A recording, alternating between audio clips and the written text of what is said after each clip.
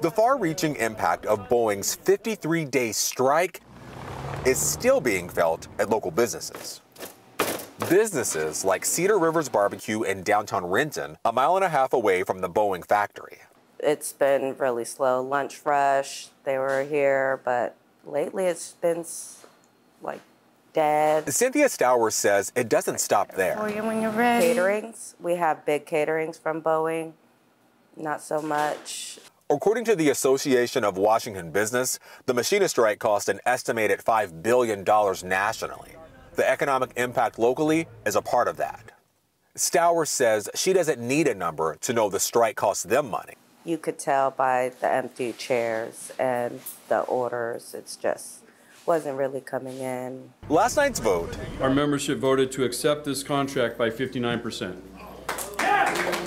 Decided roughly by 15,000 people, means around 10,000 machinists wanted this strike to continue. I think had we gone on any longer, I feel like we would have reached diminishing returns. So I think we dragged it out just as long as we needed to. I voted no. Why is that? So, as a 19-year-old who lives with their parents still and gets free college, this contract is great for me. I am happy with it.